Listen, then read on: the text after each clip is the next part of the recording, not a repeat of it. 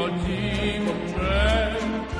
Buongiorno al latte ed al caffè, buongiorno a chi non c'è. E al mio amore buongiorno per dirle che lei, che per prima al mattino veder io vorrei, è un giorno nuovo e spero che sia buono anche per te.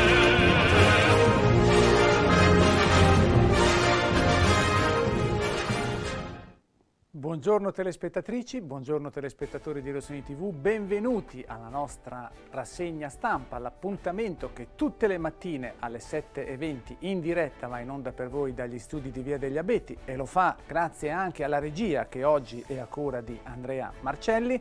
Siamo qui per leggere insieme a voi i principali titoli e dare un'occhiata agli articoli contenuti in Resto del Carlino e Corriere Adriatico. Partiamo immediatamente però dalle previsioni meteo, perché siamo sempre curiosi di vedere come vanno le questioni dell'atmosfera per quanto riguarda poi il sole o meno nelle giornate pesaresi di questa fine estate. Come vedete quindi dalla tabella che possiamo farvi vedere attraverso il sito Trebi Meteo, oggi sarà una giornata contraddistinta dal sole e caldo, avremo temperature che toccheranno anche e supereranno i 30 gradi nelle ore più calde e le ore centrali della giornata. Leggiamo quanto il Corriere Adriatico scrive a proposito del tempo: stabilità prevalente sulle Marche con cielo sereno o poco nuvoloso, temperature massime 32-34 gradi, venti a regime di brezza sulle coste deboli da nord-nord-ovest e all'interno deboli da nord-est. Le temperature saranno stabili, quindi a quanto pare ci prepariamo all'ultimo weekend di agosto, che poi scavallerà decisamente in settembre nella giornata di domenica, un weekend soleggiato che contraddistinguerà la fine del mese centrale della estate, cioè agosto, che per alcuni è già il mese che invece in realtà introduce la fine dell'estate. Vedete la nostra webcam con la luce del mattino da Pian dei Prati di Carpegna, questa bellissima immagine che ci fa vedere uno dei luoghi più suggestivi della provincia di Pesaro Urbino, cioè il Monte Carpegna da questo punto di vista dal quale non sempre siamo abituati a vederlo. Vedete quanto è bella questa foto con il sereno che contraddistingue la parte sinistra dell'immagine, poi la luce del sole che si fa avanti. Veniamo poi alle locandine che abbiamo fotografato per voi questa mattina alla edicola di riferimento Corriere Adriatico, la vicenda dell'assessore Nobili che identifica lo scooterista che non si ferma dopo l'incidente, mentre invece il Corriere del Carlino parla dei 7 bambini esclusi dagli asili perché non vaccinati. Poi Resto del Carlino sull'odissea di coloro che hanno dovuto raggiungere la sede di una società per pagare il bollo auto, odissea per gli arretrati, e il Corriere Adriatico poi parla anche della storia dello stalker seriale, pensate, di un trentenne che ha stalkerizzato una giovanissima ragazza che quindi è stato adesso arrestato e finisce in carcere. Vediamo la prima pagina del Resto del Carlino. Pesaro, sotto di noi vedete una foto che ci riporta indietro nel tempo, quanto eravamo giovani. Pensate, qui siamo a oltre 10 anni fa, quando il sindaco che allora iniziava la sua carriera proprio come sindaco, Matteo Ricci, lo vedete proprio giovane e sorridente, insieme al presidente della regione Gian Mario Spacca, che fu quello immediatamente precedente alla elezione di Luca Ceriscioli. Ci sono delle rievocazioni storiche in quanto l'altra sera, in occasione del dibattito che Ricci ha avuto con Renzi alla festa del PD presso Baia Flaminia, è stato fatto il nome di Gian Mario Spacca. Poi vedremo di cosa si tratta. Una storia che riguarda un ladruncolo che ad Urbania rubava gioielli, soldi e chiavi dell'auto, è stato arrestato anche lui in quanto praticamente colto in flagrante. Bus scolastici, autisti e assistenti, niente stipendio. Bolli e arretrati da pagare, odissea per migliaia di persone, assurdo farci venire fin qui. poi il Resto del Carlino nella prima pagina non mette quanto contenuto in realtà nella locandina, cioè il fatto riguardante i bambini che non sono stati ammessi a scuola perché non vaccinati, e poi si parla di sport, soprattutto con il Fano e con la VL, una bella intervista a Zanotti che torna dopo 2 anni di militanza in altre squadre a vestire i colori della VL e dei biancorossi della Carpegna Prosciutto. Eccoci qui al Resto del Carlino che nelle prime 2 pagine racconta la festa del PD, effetto Renzi, superati in una sola sera gli incassi totali del 2023, quindi siamo proprio qui a livello di star system. Sapete che l'altra sera c'è stato Matteo Renzi a confronto con Matteo Ricci proprio sul palco di Baia Flaminia, tantissime persone. Non solo politica, tagliatelle, piadine e grigliate trionfano come sempre nel giorno d'esordio, scorte finite, visto l'unità funziona anche a tavola. Oggi l'ospite più atteso è Maurizio Landini. Considerate che del dibattito che c'è stato fra Renzi e Ricci ce ne siamo occupati anche noi, è stato d'altronde un evento importante per la città. Spacca, che era il presidente della regione tanti anni fa, ringrazia Ricci per la citazione, però poi in realtà si toglie il sassolino dalla scarpa e dice però nel 2015 siete stati voi a non volermi più, e in quel momento il PD voleva che fosse Luca Ceriscioli a fare il governatore delle Marche, e così è andata per 5 anni. Chiaramente ci sono poi i commenti dell'opposizione, nel caso specifico è il deputato Antonio Baldelli che sottolinea come i 2 Matteo rappresentino a suo parere incoerenza e impudenza in merito anche ai contenuti del dibattito, e poi oggi c'è comunque un summit del centrodestra per, come dice il Carlino, preparare l'assalto al Consiglio provinciale. In realtà si tratta di un incontro nel quale i vertici del centrodestra regionale si riuniranno a Fano per fare il punto della situazione anche sulle prossime elezioni riguardanti il presidente della provincia di Pesaro Urbino. Più che un assalto è una semplice riunione. Siamo poi al centrodestra che polemizza Pesaro per bocca di Giulia Marchionni, la consigliera, polemizza sulla palestra del Brancati che dice è un cantiere fermo, e in più c'è anche il caso del vecchio Palace, cioè dell'auditorium Scavolini. Secondo lei ancora le cose non sono definite, e fa un preciso riferimento comunque partendo dall'esempio della palestra di via La Marmora e di via Togliatti. Poi ci spostiamo su un'altra vicenda che sta insomma, coinvolgendo tante famiglie pesaresi, perché c'è stato un richiamo per molti di loro in quanto non avrebbero pagato il bollo. Il problema è che la società che è stata incaricata della riscossione di questo bollo, che si chiama Post and Service Group, è in questo momento di stanza a Campanara, è proprio strada Campanara 3/1, quindi tutte le persone che si vedono arrivare l'avviso per andare a pagare la sanzione relativa al non pagamento del bollo negli anni passati deve andare a Campanara. E non solo, è stato reso pubblico esattamente l'indirizzo di questa società solo i giorni scorsi, fino a qualche ora prima tutti coloro che si dovevano recare lì non sapevano nemmeno dove andare, come muoversi nel quartiere di Campanara per raggiungere appunto la sede di questa società. Insomma, si è creata una certa confusione. Adesso intervengono anche i responsabili della società dicendo abbiamo chiarito, comunque ricordate che non si tratta di una truffa, quindi se vedete arrivare un avviso che vi dice che dovete pagare un bollo non pagato negli anni precedenti, lo dovete fare, venite qui da noi e poi potrete in questo modo pagare ciò che dovete pagare. Però l'importante è sapere che non è una truffa, e adesso l'importante è sapere anche qual è l'indirizzo, quindi al limite impostando il navigatore si può raggiungere facilmente, anche se poi magari sappiamo che non è proprio il massimo della vita doversi sciroppare chilometri, uscire dalla città per poi dover andare a pagare una sanzione che magari neanche ci si ricordava di dover fare. Il caso del segretario Bifronte, continuano gli articoli del Resto del Carlino sulla, secondo questo quotidiano, poca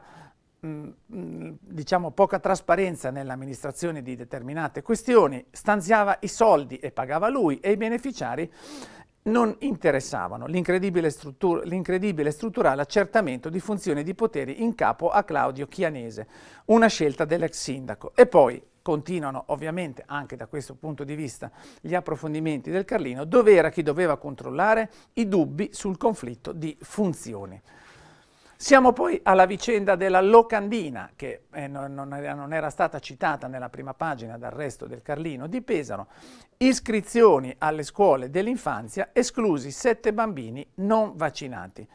L'AST ha provveduto ad inviare all'ufficio della pubblica istruzione l'elenco di chi non può essere ammesso. In altre parole, 7 bambini, 7 famiglie avevano deciso di non vaccinare i rispettivi figli perché non d'accordo su quelle che sono le regole legate a questa questione, e immediatamente questi bambini sono stati identificati dall'AST, quindi l'AST ha identificato i nomi e ha escluso questi bambini dall'iscrizione all'anno scolastico.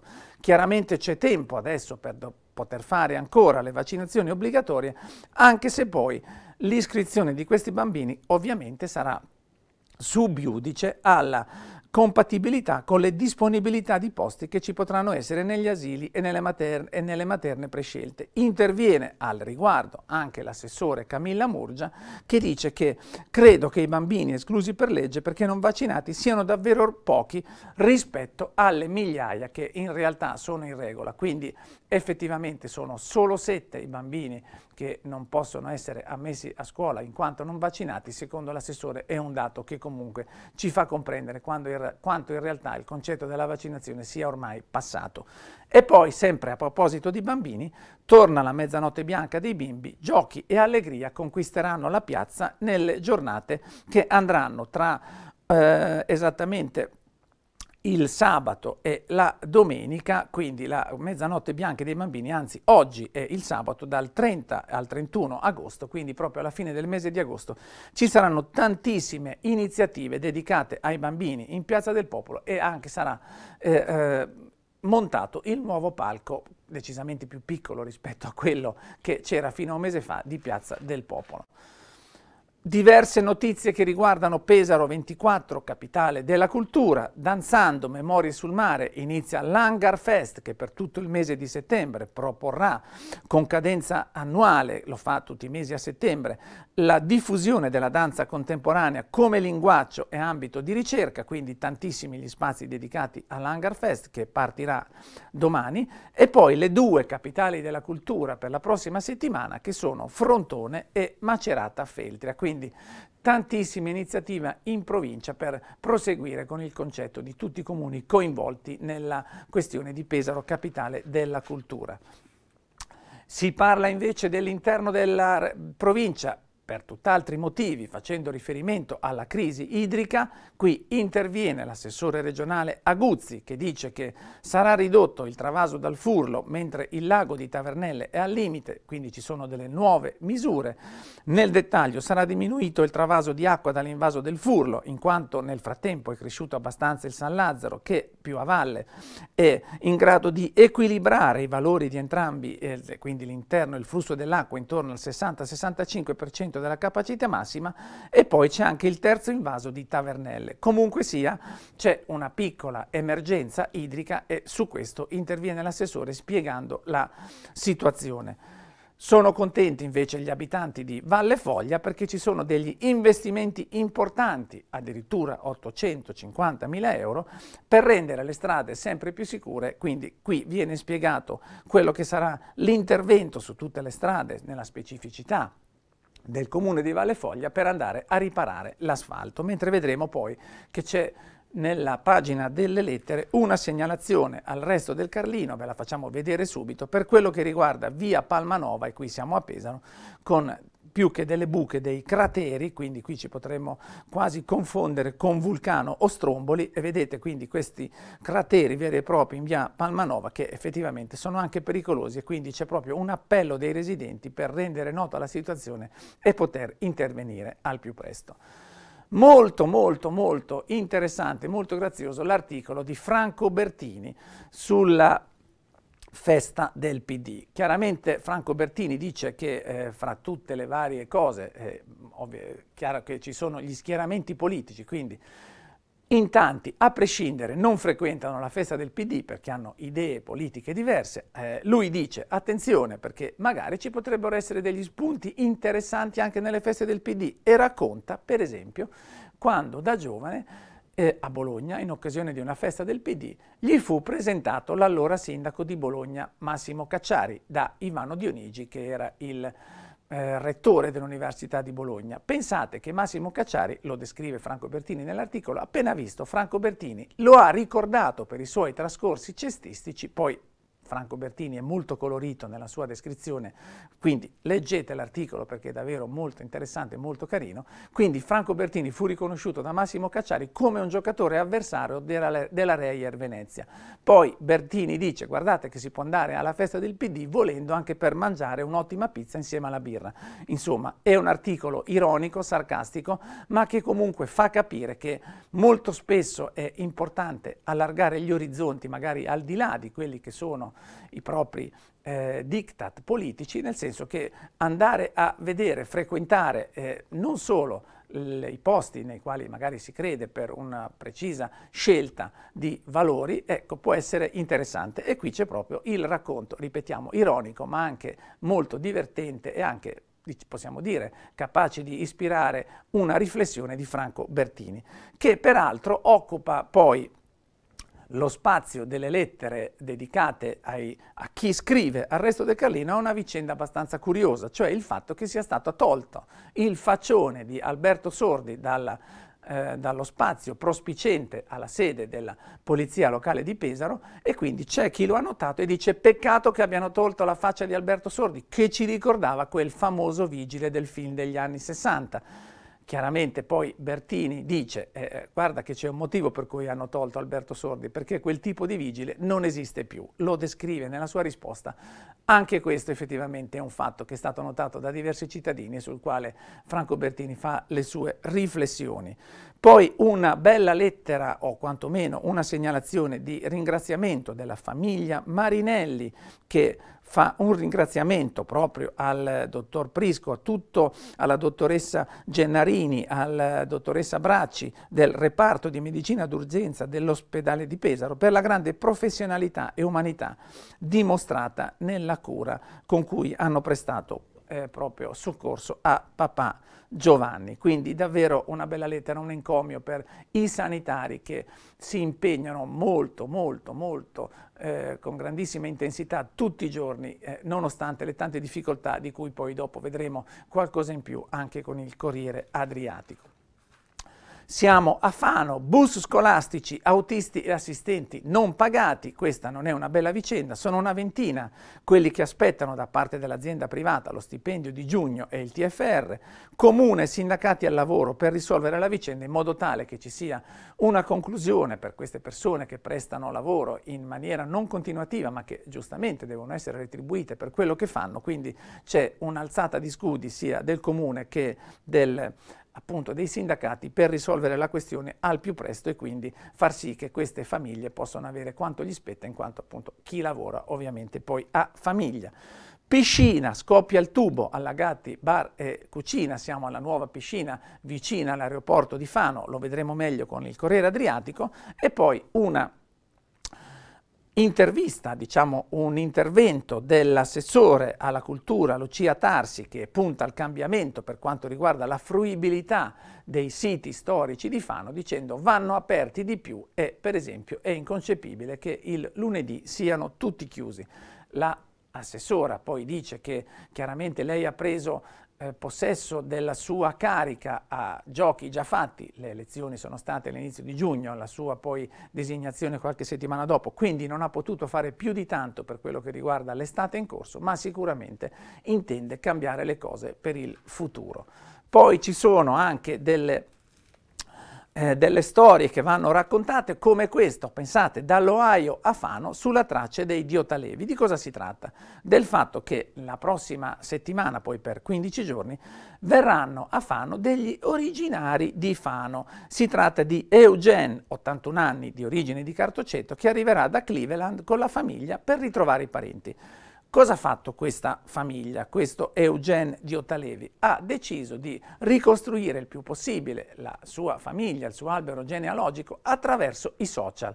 C'è riuscito, tanti Diottalevi si sono fatti vivi dicendo guarda che anche noi potremmo essere parenti e via dicendo. Lui a questo punto ha deciso insieme alla famiglia di venire personalmente in Italia, conoscere i luoghi dei suoi genitori, quindi pensate, anche lui è grandino, oggi ha 81 anni, quindi parliamo dell'inizio del secolo scorso, e quindi verranno insieme, lui insieme alla famiglia, poi insieme ad un figlio, a vedere esattamente i luoghi dei suoi genitori e conoscere le persone che sono collegate alla sua famiglia. Una bella storia che è raccontata dal Resto del Carlino, e anche in questo caso davvero vi invitiamo a leggere l'articolo, perché sono vicende che comunque fanno capire quanto poi è bello poter contare su legami importanti come quelli della famiglia.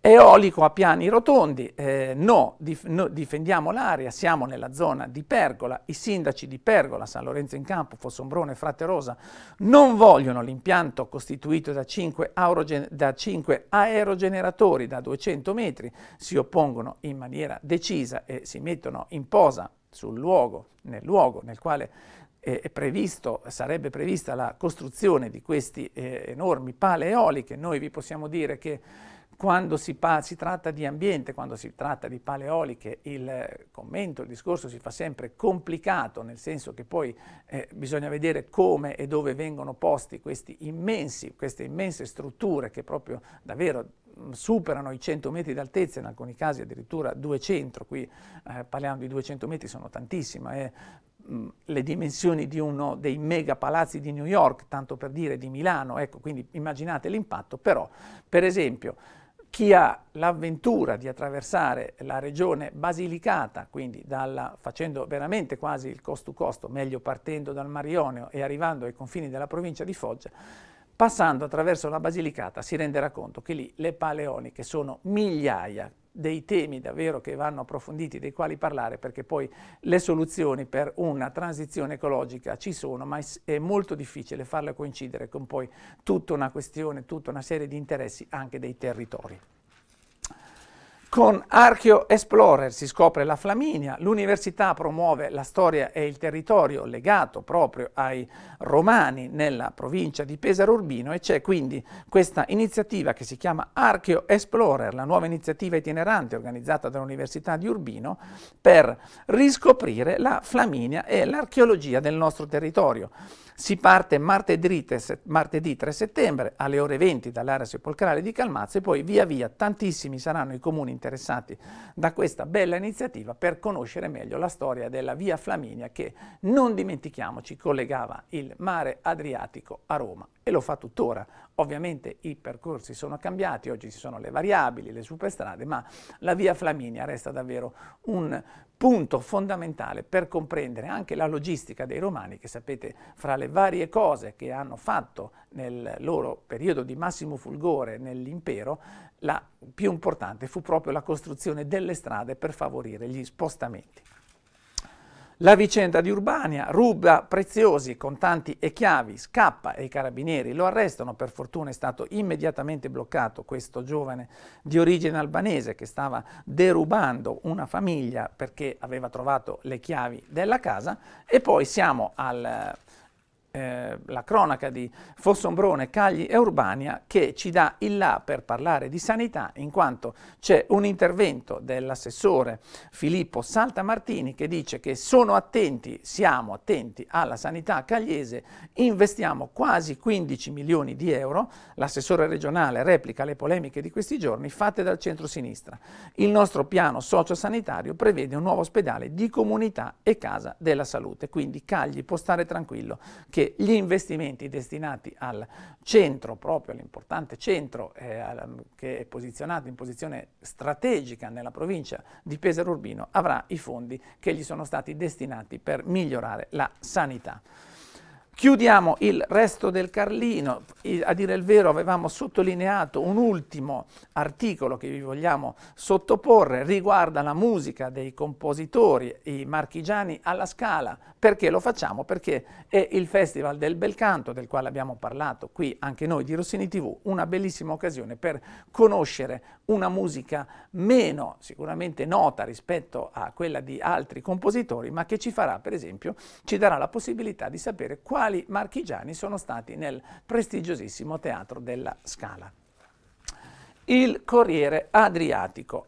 Aprite la palazzina Covid, questo il titolo ed è l'appello di Andrea Biancani, del sindaco di Pesaro, che dice che è necessaria l'apertura per le esigenze del pronto soccorso che soffre di carenza di spazi. C'è una lettera a Saltamartini, basta con i pazienti nei corridoi, la regione deve intervenire. Poi il Corriere Adriatico si occupa molto di sanità nelle sue pagine.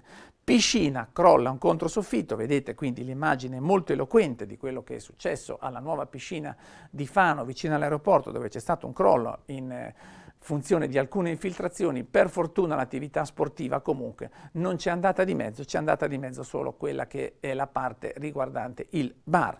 Poi fugge dopo lo schianto, ma l'assessore Nobili le insegue con la bici, la storia della locandina del Corriere Adriatico, emergenza idrica, e poi si tratta per la proroga delle licenze dei balneari che andranno a scadere al 2027, e quindi anche questa è una vicenda che vedremo adesso nella parte regionale del Corriere Adriatico. E poi ritorna in carcere lo stalker seriale della questione dell'ex governatore Spacca, una regione senza leader dove i simboli sono gli chef. Ne abbiamo già riferito prima col resto del Carlino. Ed eccoci qui alla legge Bolkestein. Primo piano per quello che riguarda la Regione Marche, proroghe e indennizi per i nostri balneari, la scadenza è a fine 2027.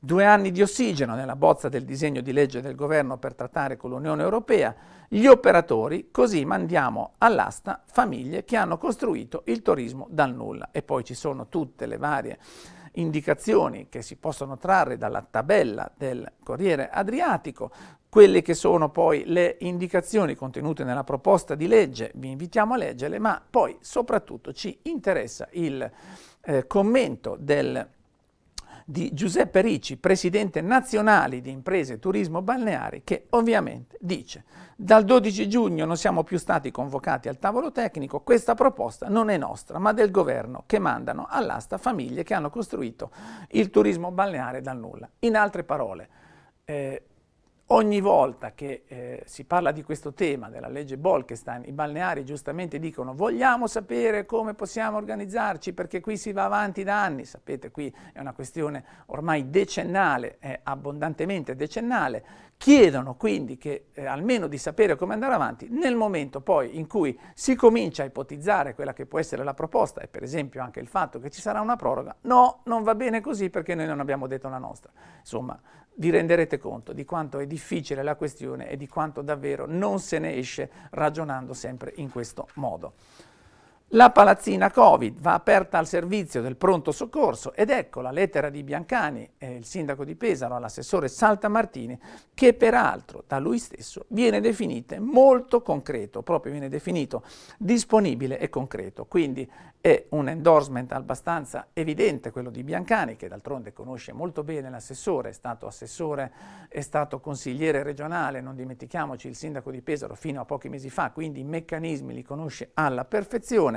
Fa una richiesta precisa. A Pesaro è stata realizzata una palazzina destinata al Covid, esclusivamente al Covid, qualche tempo fa. Lui dice: apriamola per aumentare gli spazi destinati al pronto soccorso, visto che invece la struttura del pronto soccorso è strozzata e molto spesso le attese sono troppo lunghe. Capita che ci siano pazienti, persone che addirittura passano ore in attesa dell'intervento. Quindi la sua richiesta è ben precisa: utilizziamo la palazzina che è in questo momento inutilizzata, destinata solo ed esclusivamente al Covid, per aumentare gli spazi del pronto soccorso. Chiaramente dall'altra parte si dice: no, però noi vogliamo tenere quella palazzina solo ed esclusivamente per il Covid, perché se ci dovesse essere un'altra emergenza almeno sarà pronta.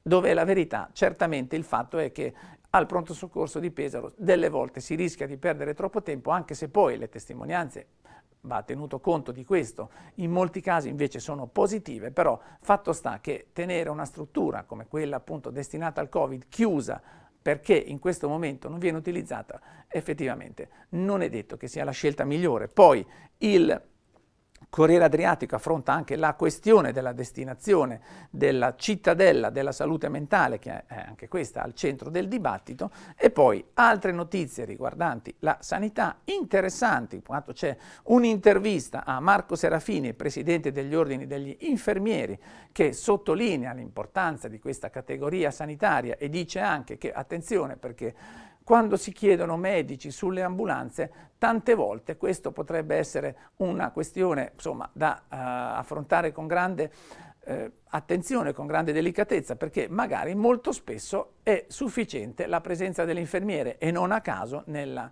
telefonata che si fa per chiamare il 118 c'è un lungo interrogatorio nel quale ti viene chiesto quali sono le condizioni della persona, cosa sta facendo, è sveglia, non è sveglia, proprio per sapere se su quell'ambulanza è necessaria la presenza del medico. Quindi è comunque un'intervista interessante. Poi Marco Serafini promette anche che collaborerà con tutte le varie professioni sanitarie per migliorare l'approccio proprio a questo importante lato del vivere sociale dei nostri anni. Poi San Salvatore, ortopedia scelta come reparto pilota, quindi siamo all'eccellenza per quello che riguarda l'applicazione clinica delle nuove tecnologie nel reparto dell'ospedale di Pesaro.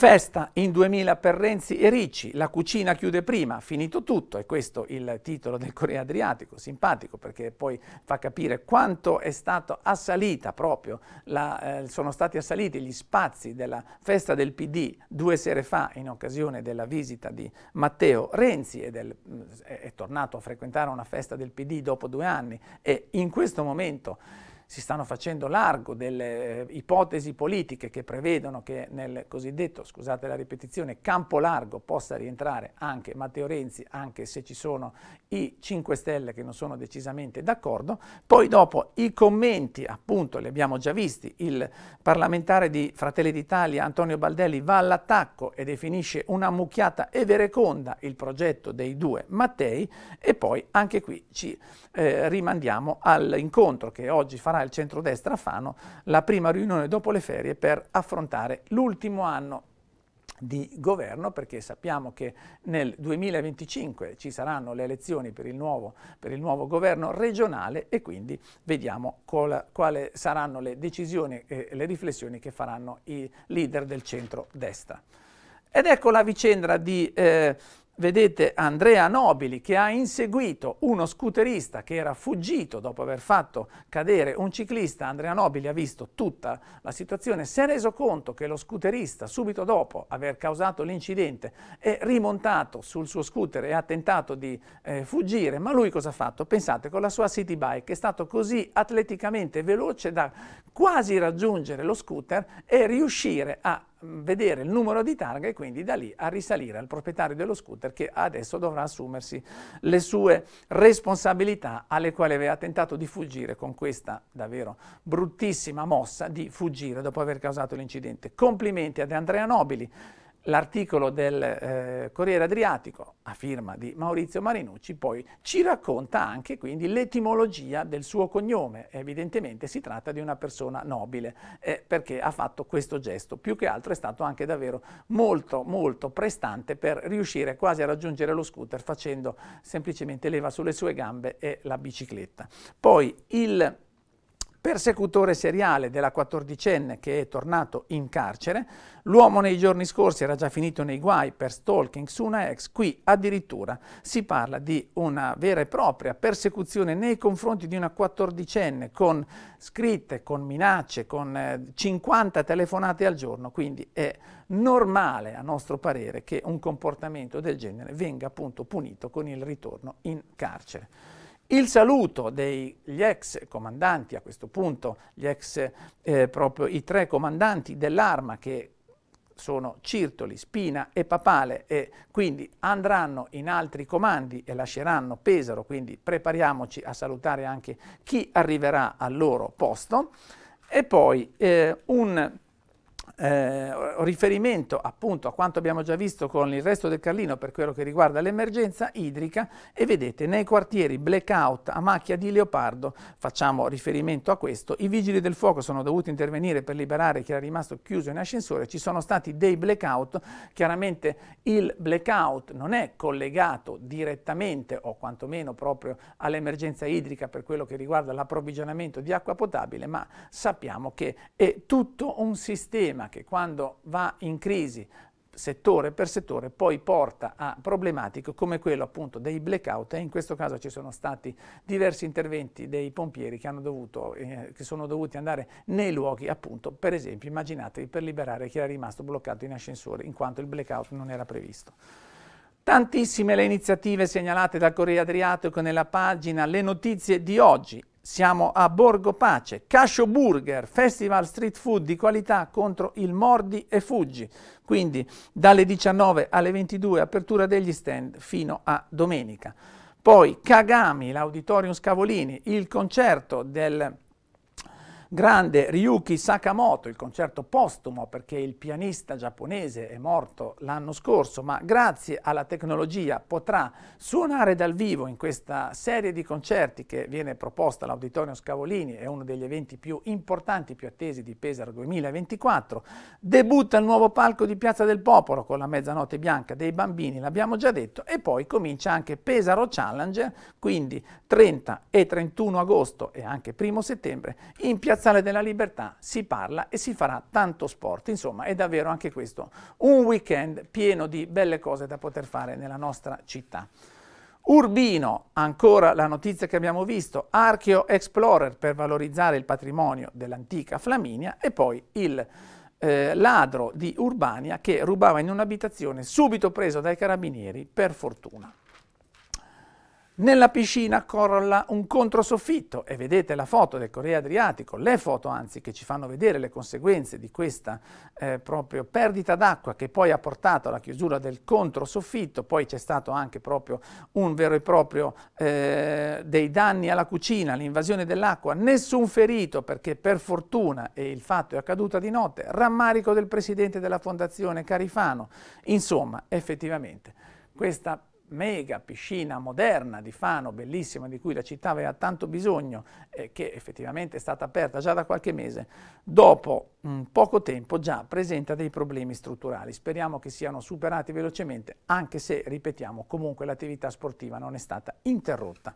E poi, sempre a Fano, mentre cascano i soffitti, i lupi ululano addirittura al Vallato, 2 lupi passeggiano di notte al Vallato, hanno ululato ma non erano aggressivi, racconta della donna che li ha visti. Il predatore ha paura dell'uomo, convivenza possibile, tutto vero, certo che convivere con i lupi nel proprio quartiere, per quanto sia molto suggestivo, soprattutto per gli animalisti, gli ambientalisti, bellissimo trovarsi questi animali straordinari magari sotto casa, ad altri potrà fare meno piacere. Immaginiamoci poi appunto magari nelle notti di luna piena in cui i lupi cominciano a ululare e c'è qualcuno che magari crede ai licantropi e non esce di casa perché ha paura di incontrare l'uomo lupo. Scherzi a parte, è certamente una notizia suggestiva. E poi cambia anche la tenente di vascello Battista, se ne andrà da Fano. La tenente Battista quindi lascerà, insomma, Maria Giovanna Trombetta lascerà la funzione per quello che riguarda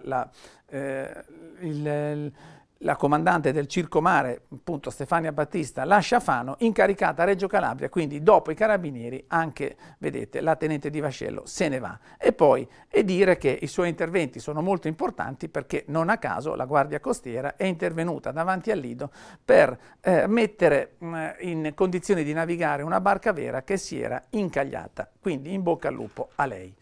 Andiamo a vedere poi sempre la questione delle pale eoliche e la foto che abbiamo già visto col resto del Carlino, dei 3 sindaci interessati, la risposta della giunta di Pergola a un progetto privato, appoggia da San Lorenzo e altri comuni, non vogliamo le pale eoliche da 200 metri. E mentre si discute di questo, Il cantante Enrico Ruggeri fa davvero una bellissima affermazione riguardante il mare di Marotta, sapete che lui a Marotta è di casa, e cosa dice? Ma cosa andate a fare alle Maldive? Il mare di Marotta è meglio, senza dovervi fare 20 ore di aereo. Poi nomina anche le Seychelles.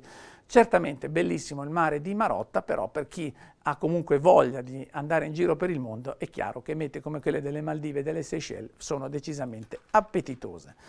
Andiamo a vedere lo sport velocemente con il Corriere Adriatico, la cronaca locale.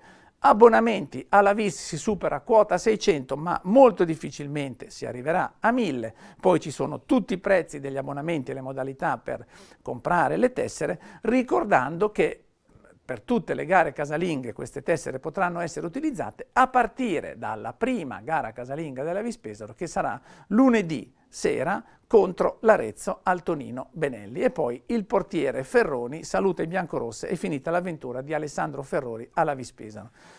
Per quanto riguarda il Fano, qui siamo davvero, non c'è mai fine al peggio. Ora, non solo c'è il problema legato appunto alle due società, al fatto che non si sa da dove possa partire la squadra cittadina, subentrano anche le elezioni per il presidente del comitato della Federazione Italiana Gioco Calcio delle Marche, grandi litigi fra i due. Cosa comporta tutto ciò? Il fatto che addirittura il Fano diventa materia di campagna elettorale, non si sa bene quale sarà la fine della squadra fanese, qui addirittura si parla che potrebbe partire dalla terza categoria qualora la Federazione Italiana Gioco Calcio lo trattasse alla stregua di una nuova matricola qualsiasi, quindi ci si mettono anche le elezioni per i dirigenti regionali a rendere ancora più nebulosa la situazione del calcio fanese. È davvero una vicenda senza fine. Mentre invece a Pesaro si parla di pallacanestro e c'è il ritorno di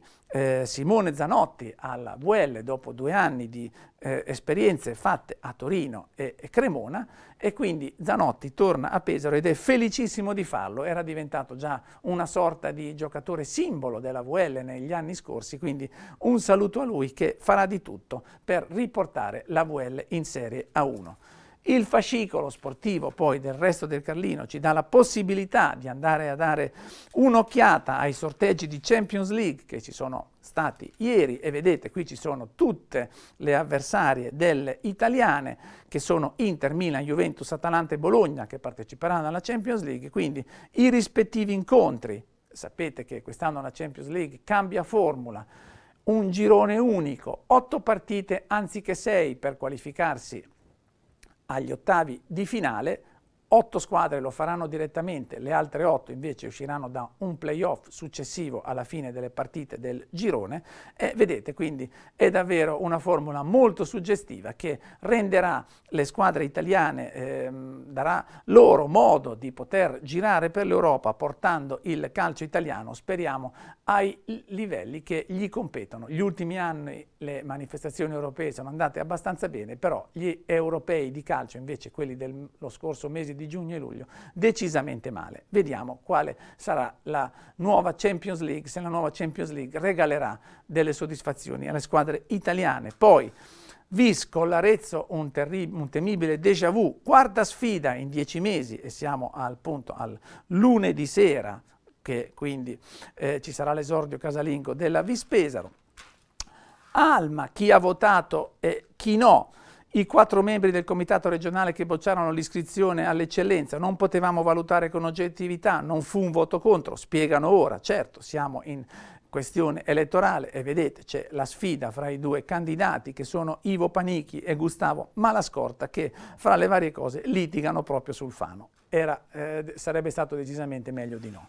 VL Zanotti, che emozione ritornare qui, la conferenza stampa del giocatore che appunto abbiamo avuto ospite anche qui nei nostri studi in occasione della trasmissione Insieme a Canestro nella edizione di 3 anni fa, quindi un ritorno graditissimo quello di Zanotti. Andiamo a vedere i programmi di Rossini TV per la serata, andiamo a guardarli insieme. La natura della cultura, Macerata Feltri e Frontone, capitali al quadrato insieme, tutti i lunedì, mercoledì e venerdì alle 8, alle 13 e alle 20. Poi ci sarà il riassunto della settimana sabato alle 12 e alle 19 e domenica alle 15 e alle 21, quindi questa sera alle 20.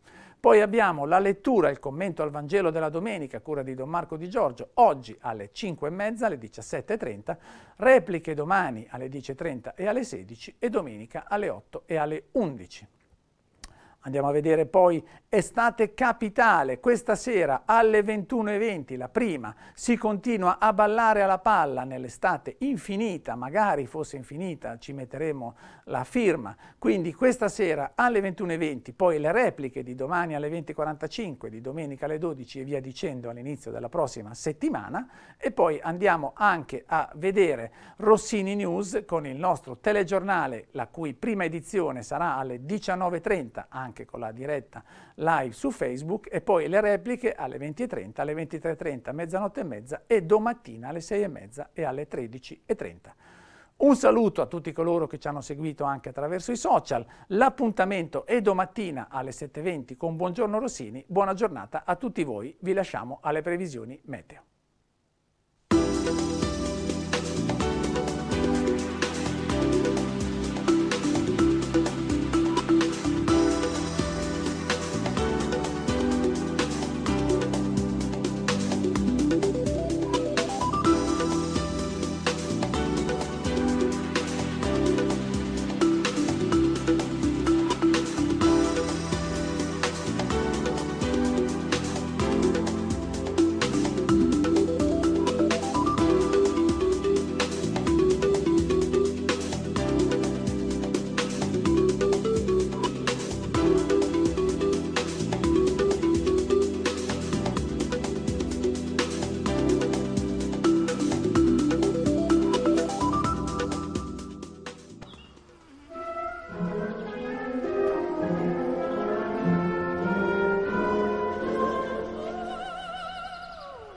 Buongiorno a questo giorno che si sveglia oggi con me. Buongiorno al latte e al caffè. Buongiorno a chi non c'è. E al mio amore buongiorno per dirle che lei, che per prima al mattino veder io vorrei. È un giorno nuovo e spero che sia buono.